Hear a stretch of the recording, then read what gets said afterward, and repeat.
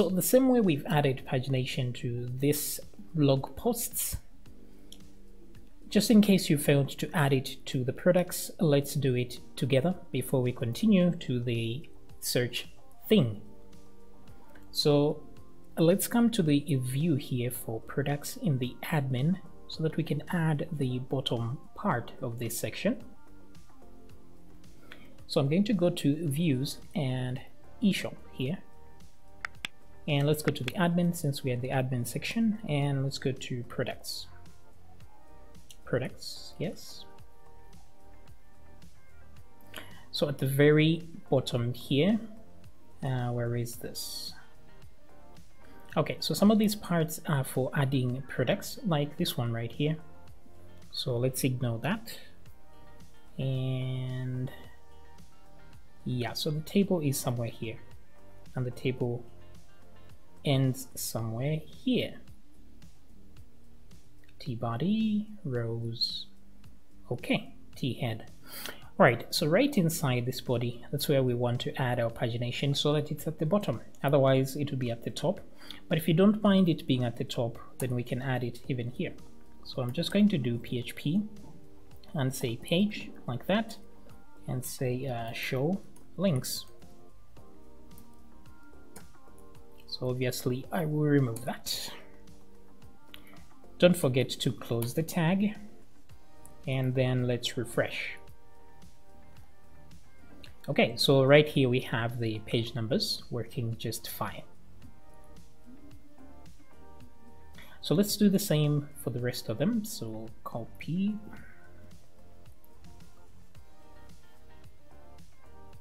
Let's go to, so that's products. Let's go to categories as well. And orders, yes. Messages as well. Okay, so let's do this very quickly. So let's go to categories. So scroll down to the T-body just at the very end, paste like so. That's categories. Let's confirm. There we go. Depending on where you want this though. So if, for example, you want it on the inside of this body or at the bottom, you can do this instead. Let's see here. Just add a table row like this, and then close the table row at the end, and then add table data as well. TD open, TD close. And then just give it a column span that extends to the number of your columns. Here we have 1, 2, 3, 4, so let's put 4 there. Okay, and once we refresh, it moves to the bottom. Okay, so orders, same thing here. I'm just going to copy the entire thing, including the column span here, copy, and let's go to orders, orders, and just after the table, which is right here. So that's the body, that's the table. So I'll just add one more here in the body, paste like so. Now the column span here will be different, but let's see what happens when it's 4. So it seems things did not work. This is orders, yes, isn't it? Oh yes. Something weird about this though, because there's a T-body inside a loop. So this isn't very good. No, it is not. So this was a mistake. So let me move the body outside the loop. Let me move that one outside the loop. Okay, move that back a bit. Table row, table data. Okay, 1, 2, 3, 4, 5, 6, 7. Let's just increase this to 8. Column span, refresh. Okay, I still don't see that. I think it's because I added it to this section here, which is wrong. So I think I made a mistake here. So what I would do is remove that. Let me see if I haven't broken anything there. Refresh. Let's click that again. Okay, seems legit. So it's the wrong table. So let's go to the table that is above, which is this table here, isn't it? No, not this table. These are details here. So it's this table over here. So this is the loop. So let me go down here to that loop. After this loop, right underneath there, let me put that over here. Okay, good. So a refresh. Okay, and there we go. Goodie. Let's add one more on the messages, then you will get the idea. So let's go to messages. Where are we? Messages.php. And same thing, right? This is one table row. We are not supposed to put it inside the loop. We're supposed to put it down here, even after the end if, so that even when we have no results, we have the page numbers. And let's see here, 1, 2, 3, 4, 5, 6 columns. I think it doesn't really matter. Refresh. There we go. Okay, so good. Now we have page numbers on these things. But for it to work, obviously, we have to have an offset and the like. So what we will do is go to the respective models for these things to fix that. So since we're on messages, let's start with messages. So if I go to messages and these parts that say get one, not get one, get all though, right here, order by ID descending, and then let's put limit, and then let's put limit, and let's put offset, and let's put offset, not like that, like this. Okay, so copy that. But keep in mind, these are actually variables, so we must create those variables. So for example, limit here, limit be equal to, let's see if we can use a limit that will tell us, no, we just have one message, so that's good enough. Let's put a limit of 10, and then let's create an offset. So the offset obviously will come from page. Is it get offset? I'm not really sure anymore. So to be sure, no problem. Just go to the core and go to page, get offset, right? Good. So get offset, and we supply the limit, of course, like this. Good. So once I refresh now, if I go to the next page, it works. So let's do the same for orders. So we go to the class that brings us orders and save order, not get orders by user. Get orders by user. Get orders count.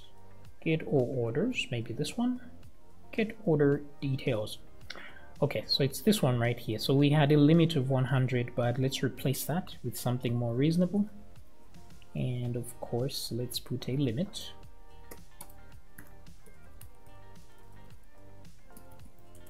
Limit 10. Offset be equal to page ... get offset.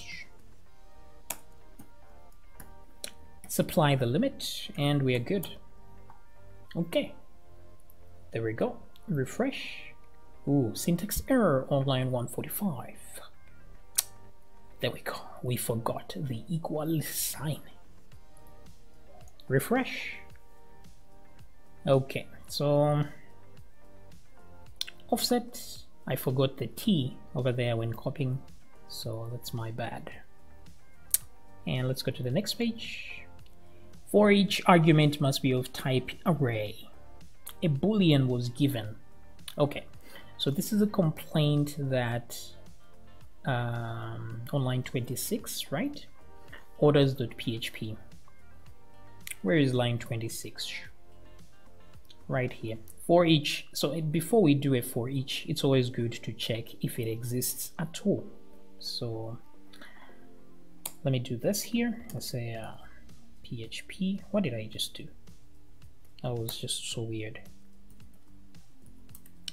So here I'm just going to put an if statement and say if is set, very important, orders, and is array, just to be safe, orders, full colon, close that. And so we go to the bottom for each loop, duplicate it, and put the end if at the end. This way we will lose the error, like so. Then we can go back. Good. Let's go to categories and finally finish with products. So here, categories, same thing. Let me go back to the order class and copy the limit, offset, copy that. Let's go to categories. Where are we? Categories class, yes. And let's see, get all. That's the one we're looking for. Get by name, nah. Make table, no. This one right here. So paste that there. Let's apply limit. Limit be equal to 10, and then offset is equal to page get offset, like that. Limit. That should do it. So let's refresh. Okay, so 1 2 3 4 5 6 7 8 9 10. They're actually 10. If we go to the next page, it doesn't work. Does it now? No.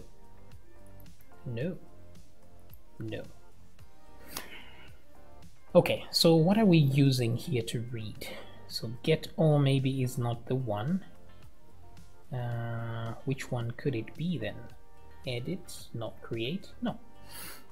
So let's just go to the admin controller and check that for ourselves. So admin controller, and let's go to categories. This is categories, yes, yes it is. And what are we using here?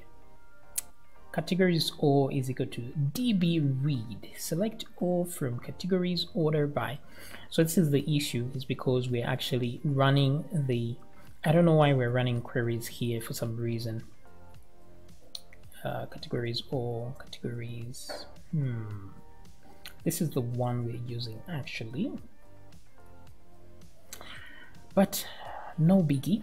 We're just going to add the offset there regardless, and then let's give ourselves a limit and an offset.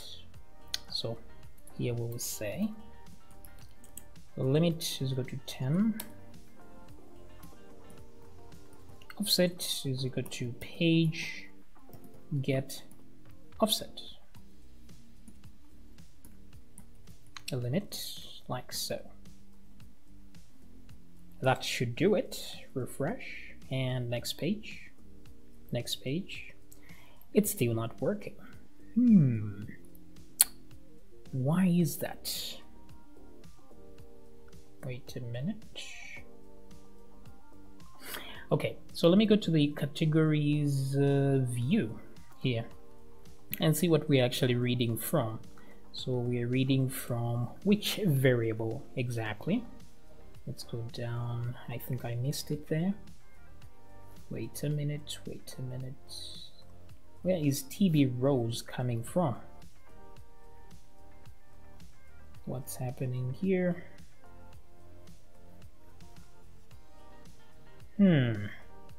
Where is this file from? I'm getting lost here. Categories.php looks like the correct file, but category name. Okay, so that's for the add new category, and then edit category, and then this is where we put the content. TBL rows. Okay, so what's happening is I actually forgot. Let's go to the categories here. We're actually creating a table here. So make table, but we're not using a query. So we are back to the admin section. Let's see the one that we are using for make table, and it's this one, categories all, after all. So I was mistaken. So let me put this here on categories or before it, I think. Let me move that. Okay, so let me put that here.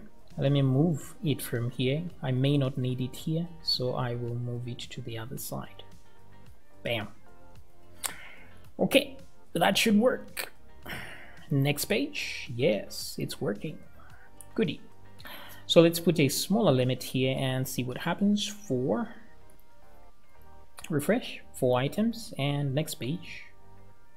And next page. Okay, good. Things are working. So let's go back to 10. And finally, let's do with products. Where are the products here? Products.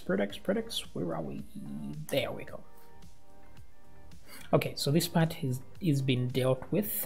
It's the controller that needs dealing with. And where are the products? There we go. So we also have queries here. But the make table is going to products here, which is this one. So that's the one that needs the extra stuff. So let's put a limit is equal to 10. Let's put an offset is equal to page get offset. Let's put our limit in there. Okay, and we are good on products as well. Next, everything is working. Very nice.